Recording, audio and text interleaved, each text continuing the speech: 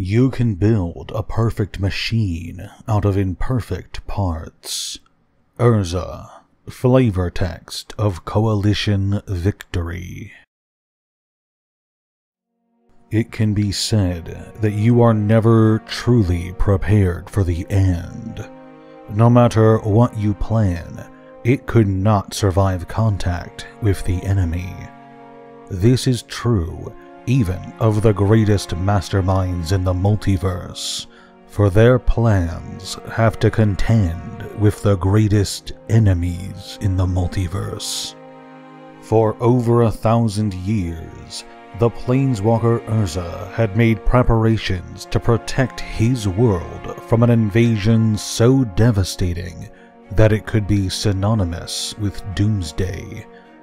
His work was focused always on the approaching attack, creating masterpieces of artifice, growing massive armies, and committing all sorts of atrocities in order to defeat the apocalypse. But for all of his planning, his machines, and his armies, Urza was never truly ready for the invasion when it arrived. The day began with holes puncturing the sky, portals through which appeared the essence of nightmares, Phyrexians of all sorts and sizes, from small skirmishers to devastating plague ships to massive cruisers, swarmed out and began their assault. The invasion had begun. The end had begun. The skyship Weatherlight appeared over the skies of Benalia and immediately engaged with the Phyrexian armada pouring through the portals, firing its ray cannons at any and all vessels it could, attempting to shut down the portals before too many horrors could pass through.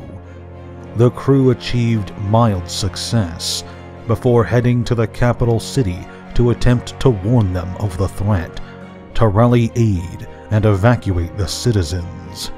Meanwhile, in the east, two men made their own stand against Phyrexia. Urza, alongside his longtime friend Barin, encased in power suits of the Planeswalker's design. They met the Phyrexian forces with their own army. The Metathran, Urza's secret genetics project, was finally unleashed, and threw themselves into the fray while his Falcon engines intercepted and tore through Phyrexian flesh. The two men, both powerful in their own right, joined the battle as well, with Barin taking control of a dragon engine while Urza devastated a dreadnought.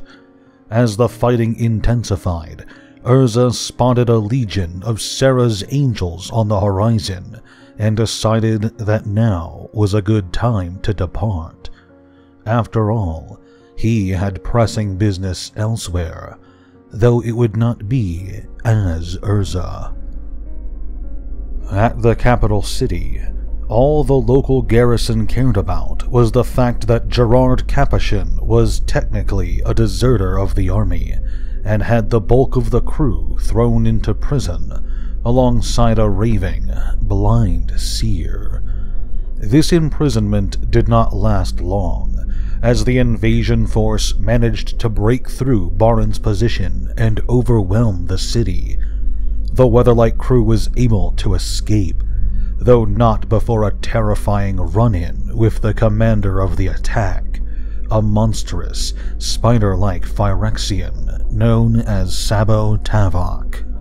As more Phyrexians pour out of the sky and gain footholds on Dominaria, Urza returns, alongside Barin, to Teleria, where they awaken the generals of the Metathran army, a pair known as Thaddeus and Agnate. To his generals, Urza gave a single command. They were to take their army and head to the desert, where they would lay siege to the Phyrexian forces in the caves of Koilos. The Phyrexian invasion was no mere battle for control of the plane. It was one of survival, a conflict that threatened to annihilate all living beings on Dominaria. And all living beings responded. Great apes tore the Phyrexians apart, while giant spiders entrapped the invaders. Monstrous Kavu ignored their typical prey to savage these new victims, and necromancers put their undead servants to work battling the forces of Yawgmoth. Fairies and druids allied with sea serpents and merfolk. Across the plane, creatures both sentient and not joined together, uniting under Urza's banner as the Coalition of Dominaria, and fought as one against the invasion forces. As more and more battles take place, with Dominarians gaining and losing ground, the Weatherlight crew is guided by the Blind Seer, who eventually directs them towards Koilos. After one of these early battles, Hana reveals to Gerard an injury she gained, one that appeared to have become infected. The Blind Seer, grimly, informs her that she's become afflicted with the Phyrexian plague.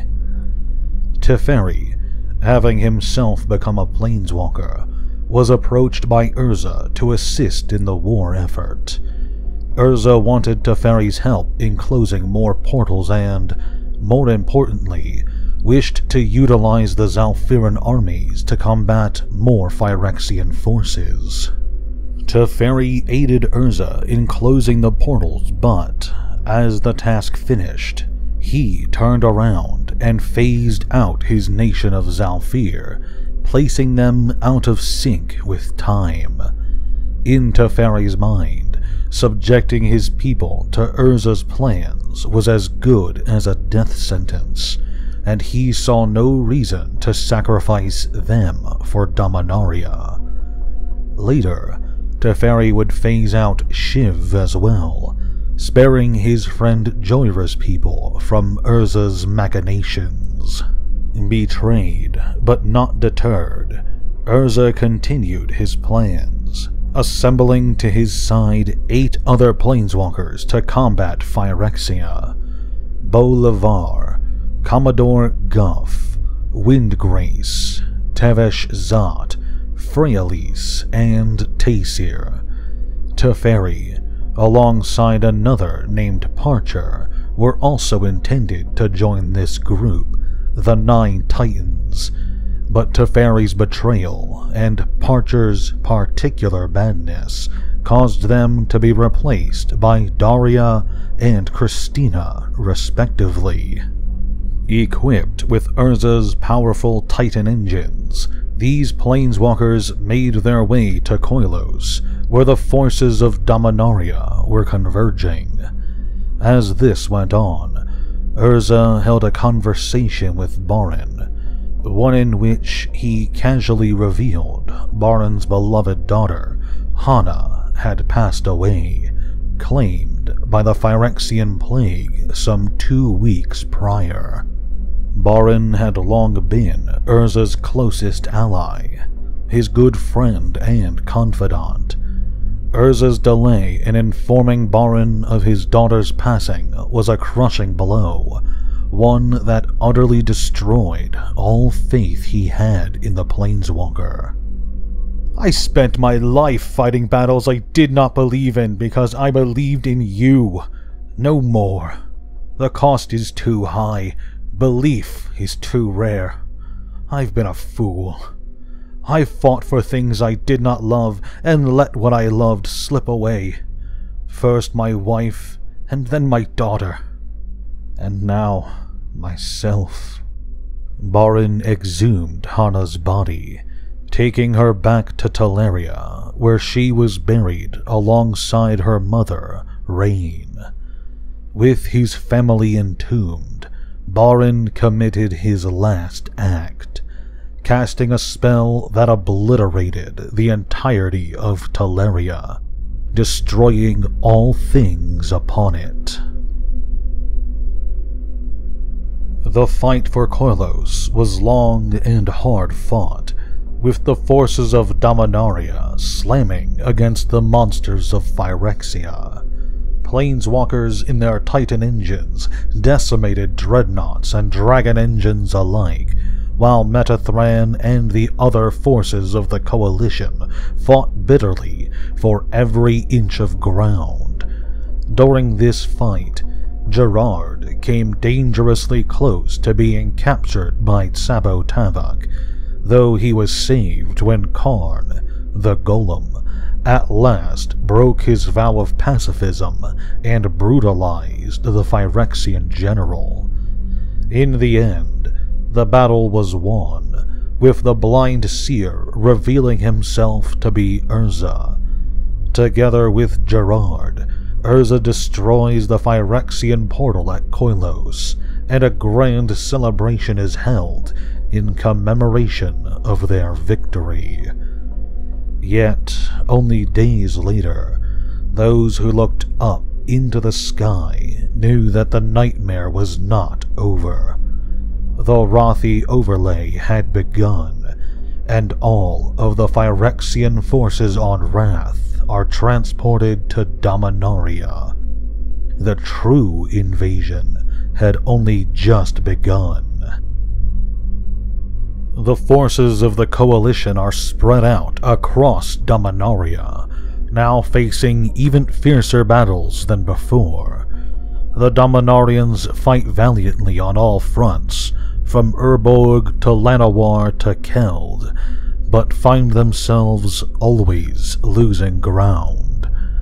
Having decided to take the fight to Phyrexia, Urza assembles his 9 titans, and together they planeswalk into Yawgmoth's hellish realm.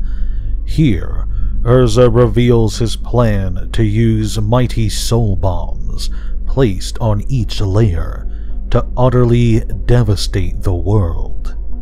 All is going well at first, until the group is betrayed by Tevesh Zot, who kills both Daria and Christina.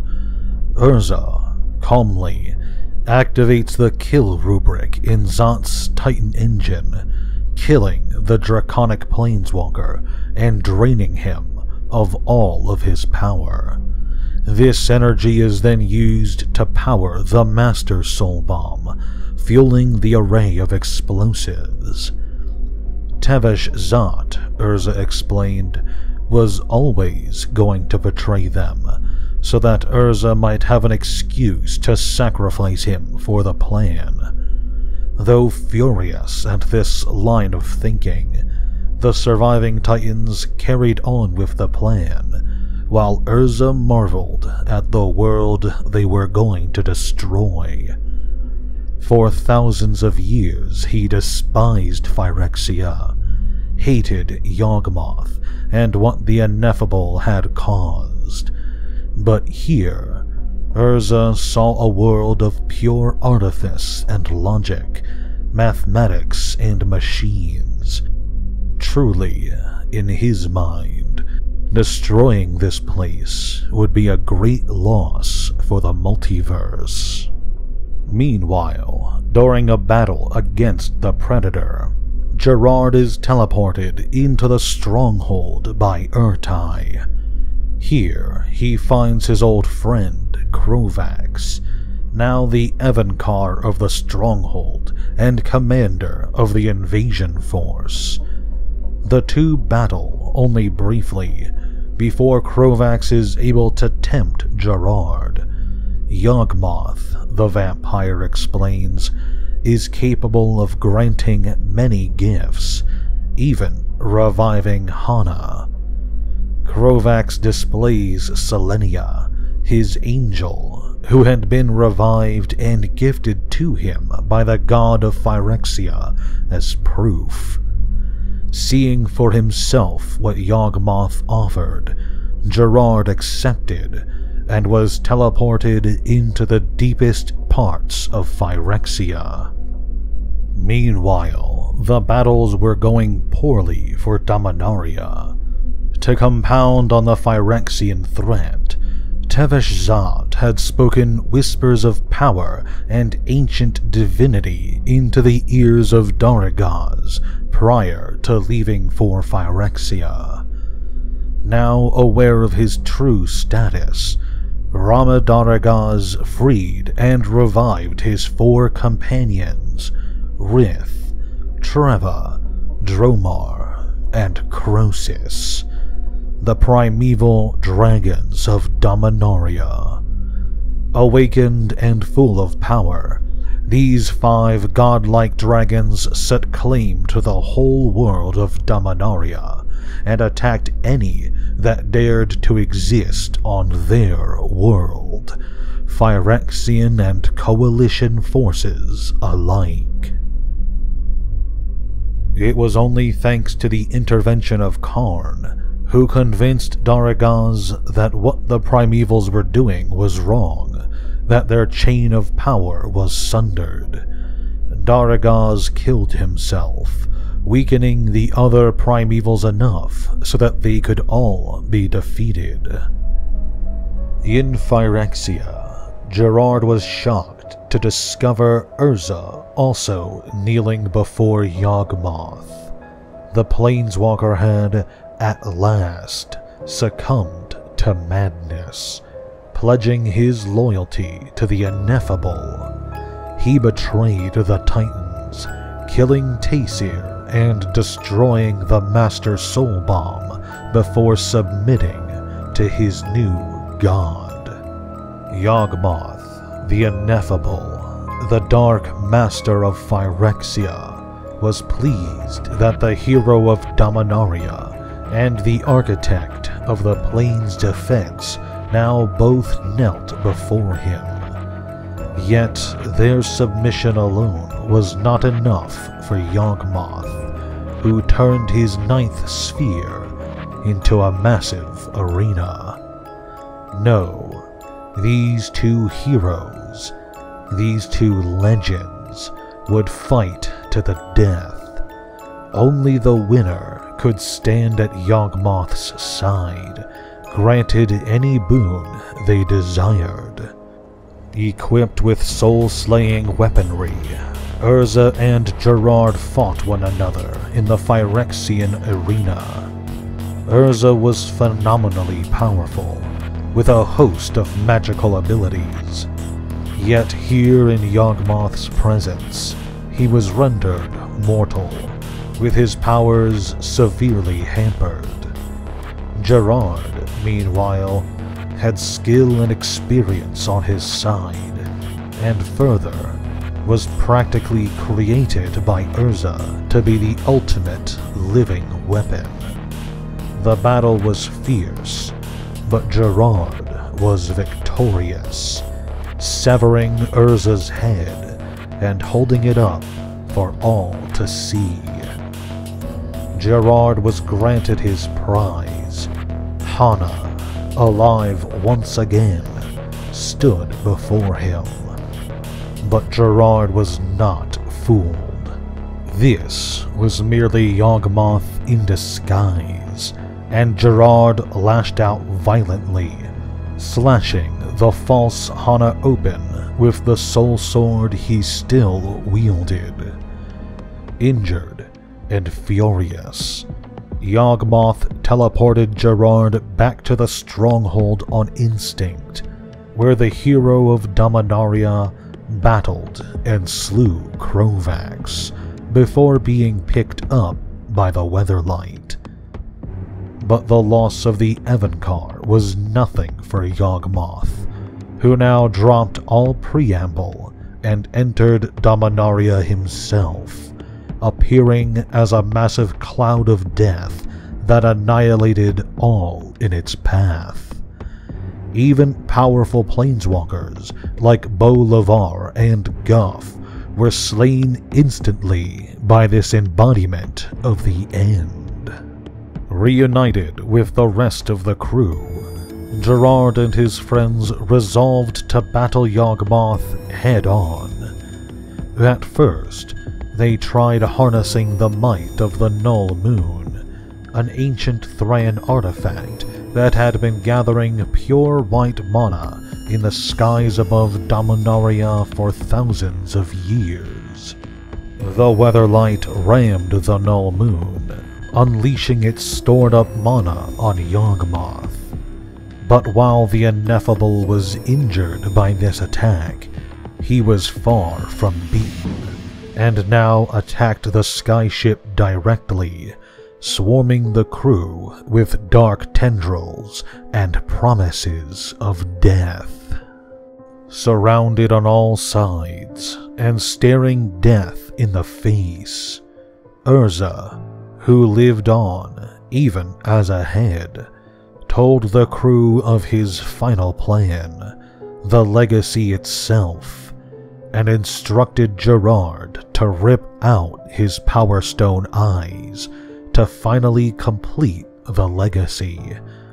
Gerard did so, placing the Might Stone and Weak Stone in Karn's chest, perishing as the light of the legacy burst forth. Goodbye, Dominaria. Ever since his spark ignited, Urza had dedicated his life to the defense of his home. The plans he devised, the machines he built, and the atrocities he committed, all being done for the sake of Dominaria. Through grief, despair, and madness, he pressed on. Even after faltering, stumbling along the way, he was able to correct his path. In the end, Urza gave all he had, sacrificing everything, even his own life, in order to achieve the impossible. As the light of the legacy grew brighter, in death, Urza was finally victorious over Yawgmoth.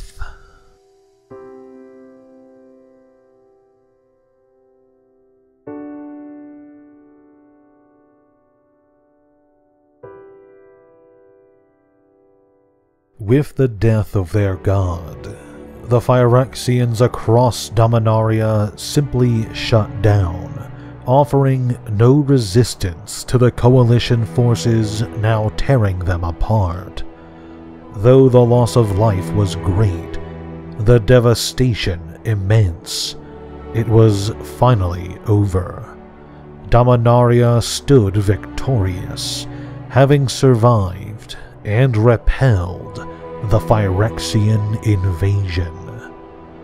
It would take almost a full year to fully eliminate the last Phyrexians, but at last a grand celebration was held, with monuments being erected to commemorate those who perished in the invasion, and to celebrate the heroes who gave everything to defeat Yawgmoth at last. The surviving members of the Weatherlight crew, Sisse, Tongarth, and Squee, were presented with a new skyship, as the Weatherlight itself was utterly destroyed when the legacy activated. Now a hero to all of Dominaria, Sisse set off with her crew on a new adventure, on board the skyship Victory. As for Karn, who inherited Urza's spark and was now the first artificial planeswalker, his story would continue, though that is a tale for another time.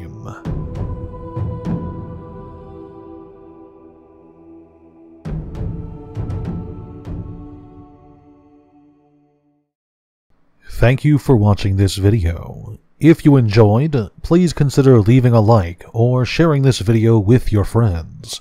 If you're a fan of the Weatherlight, its crew, or the Weatherlight Saga as a whole, consider subscribing to the channel and hitting the notification bell. I'll be releasing more videos on this topic. Finally, this video is brought to you by my patrons. If you enjoy my work and would like to support me, head on over to my Patreon. A link to it will be in the description below. Thanks again, and have a great day.